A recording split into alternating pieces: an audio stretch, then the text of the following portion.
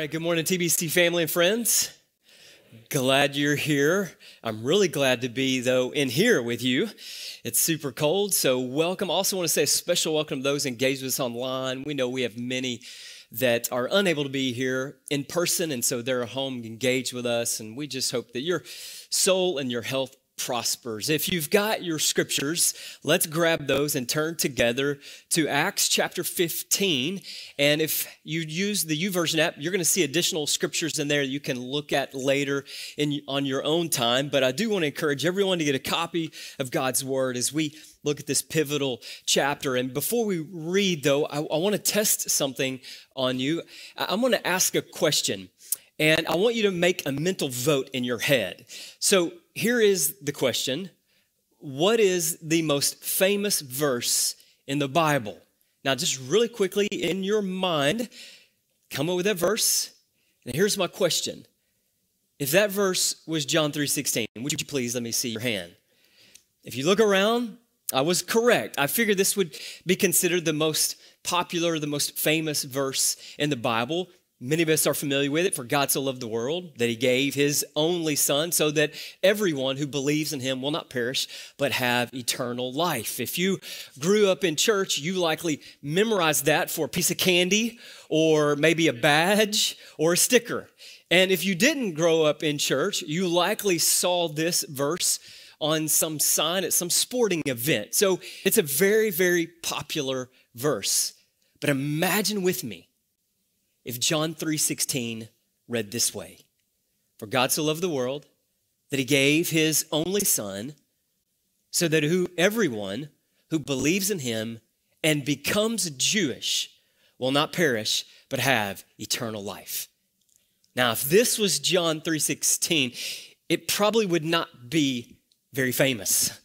And if this was John 3:16, then your life as a Christian and my life would be extremely different. We would dress differently, our sermons would be differently, and our songs would especially be different. I mean, think about trying to sing Amazing Grace, how sweet the sound that saved a wretch like me. Think about, how do you sing that song if salvation, eternal life, is based on belief in Jesus and becoming Jewish? Well, this is what's at stake in Acts chapter 15. And in Acts chapter 15, there is a pivotal letter that changes everything. And I want to share it with you. Acts 15, we're going to read several verses, beginning at verse 23. The apostles and the brothers who are elders, to the brothers and sisters in Antioch, Syria, and Cilicia, who are from the Gentiles, greetings. Since we have heard that some of our number, to whom we gave no instruction, have confused you by their teaching, upsetting your souls. It seemed good to us, having become of one mind, to select men and to send you with our beloved Barnabas and Paul, men who have risked their lives for the name of our Lord Jesus Christ. Therefore, we have sent Judas and Silas, who themselves will also report the same things by the word of mouth. For it seemed good to the Holy Spirit and to us to lay upon you no greater burden than these essentials, that you abstain from things sacrificed to idols, from blood, from things strangled, and from acts of sexual immorality. If you keep yourselves free from such things, you will do well. And the letter ends, farewell. Now, how did we get to this pivotal letter? Why was it written? Well, you have to remember that the Apostle Paul and Barnabas, they are returning and they are reporting all that God has done on their first missionary journey. They're reporting all of that in Antioch, to the church in Antioch. And so they're sharing how God opened up the door that they could share the gospel to the Gentiles. And the church in Antioch is enjoying a time of peace, and this is important to know in our story, that the church in Antioch is made up of both Jewish and Gentile Christians. And they're enjoying a time of peace, but they're also a giving church, a generous church. They've actually give some of their resources to the church in Jerusalem. So the church in Antioch is hearing all that God has done among the Gentiles. They're enjoying peace and brotherhood and sisterhood with one another. But then comes the interruption. And if you'll look at Acts chapter 15, verse 1, you'll see exactly what I'm talking about. It says, some men came down from Judea, and they came to Antioch, and began teaching the brothers, unless you are circumcised according to the custom of Moses, get this, you cannot be saved. Now, for those of you who are unfamiliar with the practice of circumcision in the Jewish faith, it symbolizes commitment to God, symbolizes commitment to God. Now, to modernize this, imagine someone coming into our church or someone coming into your connection group or your adult Bible studies and teaching, unless you are baptized, you cannot be saved. This is kind of what's happening in the church in Antioch. And for us, this might sound absurd, but you got to try to put yourself in the shoes of a first century Jewish Christian. You see, as a first century Jewish Christian, you remember that all the heroes of the Jewish faith were circumcised, even Jesus. And then you know in the Old Testament that you were told if you are not circumcised, you are cut out from the family of God. And so these men felt so deeply about circumcision that it was required for salvation that they made their way to Antioch to share this news.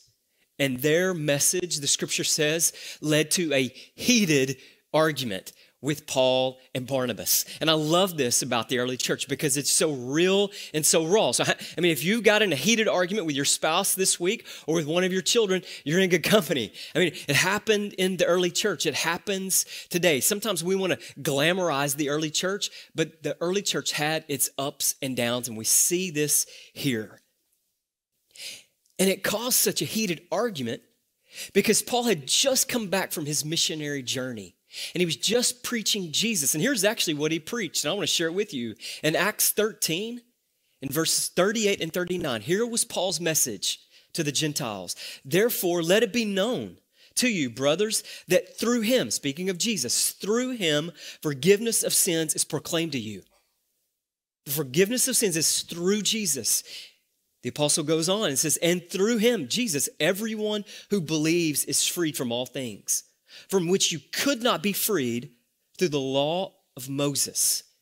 So this is why it led to a heated argument, because Paul is preaching salvation is through Jesus alone. And these certain men come and say, well, it's Jesus plus circumcision.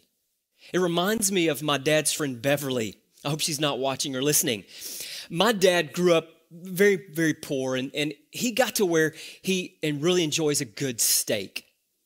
And they would try to go and try different steakhouses, and they would always, a lot of times when they would go, they would take their friends Jim and Beverly. Well, Beverly likes ketchup, so much so that even if you were to take Beverly to Three Forks, whatever your favorite steakhouse, if you invited her, she would ask for ketchup for her steak. I would be embarrassed to be with her. And if I was the chef, I would be insulted. But this is what these men are doing to the gospel. They're trying to add something to it that is unnecessary. I appreciate what one theologian says. He says this, to help the gospel, therefore, is to lose the gospel. And this is what is at stake at the church in Antioch that's made up of both Jewish and Gentile Christians. The purity of the gospel is at stake. And also the unity of the church is at stake. Imagine you are a Gentile Christian and you are now hearing it's not just belief in Jesus, it's also being circumcised. But this is what was happening in the early church. And this tension that was being built, and there was tension if you look and you read your scriptures.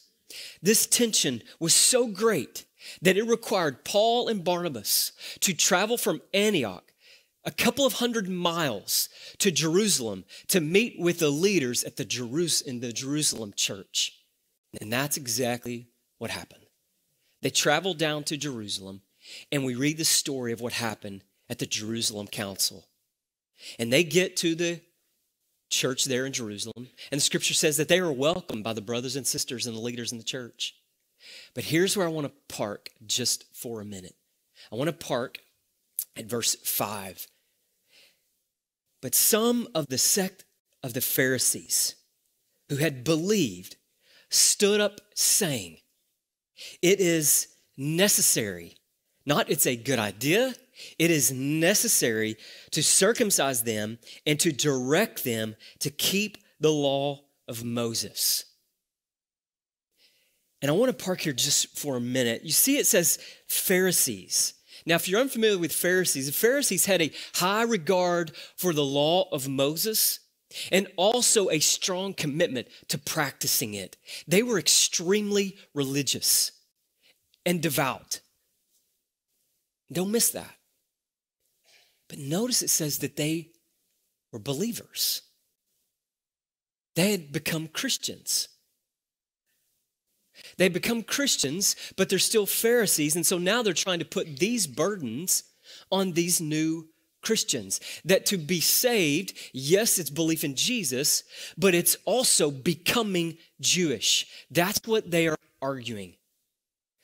Belief in Jesus and becoming Jewish. This is what was at stake in the early church. This is what was in jeopardy. And I feel for these Pharisees who are Christians. I feel for them. They're like a son trying to reassure himself that he's going to be a part of the family. Now, many of us have sons and daughters in this room, and so just imagine your child one week goes above and beyond on their chores, and you're like, wow, I like that. They're going above and beyond. Let's say the next week they come to you and they give you a birth certificate that they themselves have written and they want you to have it. And you think, that's odd. And then let's say the third week they start dressing and trying to imitate your every word and move. And so finally you're observing all this and you say, son, why are you trying to imitate me in every way? Why did you feel the need to write up your own birth certificate? And why are you going always above and beyond your chores?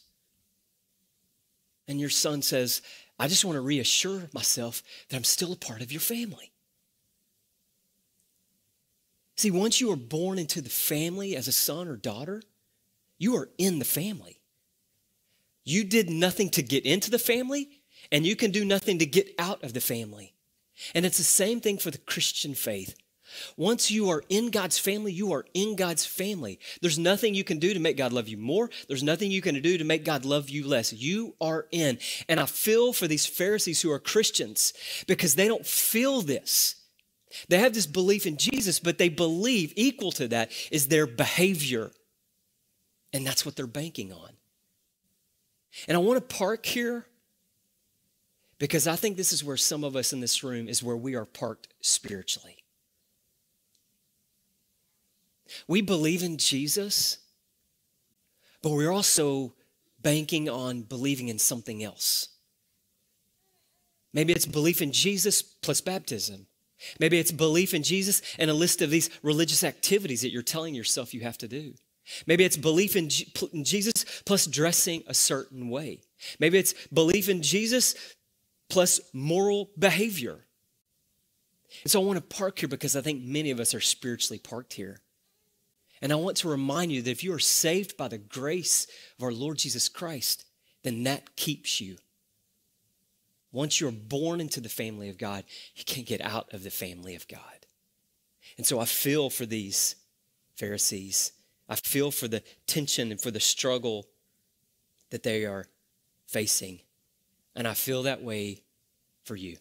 If this reflects your life, your story, that it's hard for you to imagine that once you believe you're in, so therefore you're adding all these other requirements, hoping to earn God's love and affection and salvation for you. Now it says, the story goes on, it says this led to much debate Again, I love that. They're debating. They're Christians and they're debating all this. And finally, Peter stands up and Peter gives his testimony, his experience of how he saw God save Gentiles. And so Peter stands up, he shares his experience, and he says this in verse 11 of chapter 15. We believe that we are saved through the grace of our Lord Jesus Christ in the same way as they also are. And so then Peter sits down, and then Paul and Barnabas get up, and they begin to tell and share their experience of how God saved the Gentiles. And then they sit down, and then the leader of the church in Jerusalem, James, the half-brother of Jesus, he stands up. And I think it's brilliant what he does.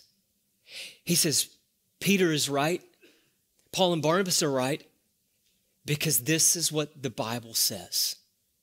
And James quotes a passage from the Old Testament that says that from the beginning, God has been calling the Gentiles to himself. And because of this, there is a decision that is made. And that decision is in verse 19. James says, therefore, it is my judgment that we do not cause trouble for those from the Gentiles who are turning to God. Decision made. And this was such a pivotal, monumental decision. I can't stress that enough. That they put it in writing. And they just didn't take the letter. They took the letter, they wrote the letter, they gave it to 4 faithful men that included Barnabas and Paul. And they sent these men as witnesses with this letter to these churches to deliver this good, saving news. That it's Jesus alone that brings salvation to them. And so they were sent. So this was a pivotal, phenomenal moment for the church. And as we close, I just want to look at a couple of things in this letter, the letter that we read, because I believe it addresses 2 groups of people and 2 issues that we saw in the story. But in this letter, it says, for it seemed good, in verse 28, for it seemed good to the Holy Spirit and to us to lay upon you no greater burden. And so the leaders of the church all together believed this. They all came together and unanimously agreed this. And so the message to the Jewish Christians was don't burden our Gentile brothers and sisters with these requirements. Keep the gospel pure. Keep the gospel pure. Don't add anything to the gospel of Jesus Christ. But then there's something else after that. That's first and foremost. Keep the gospel pure. You don't have to become Jewish to be a Christian. But then the letter says this. For it seemed good to the Holy Spirit to us to lay upon you no greater burden than these essentials. And he's going to give them these essentials. That you abstain from things sacrificed to idols, from blood, from things strangled, and from acts of sexual immorality. If you keep yourselves free from such things, you will do well. Farewell. Here, I believe that the letter is speaking to the Gentile Christians and saying, hey, listen, in order to have fellowship with our Jewish brothers and sisters who are Christians, let's be mindful and considerate to some of the things that they still want to observe. And so let's be considerate of one another.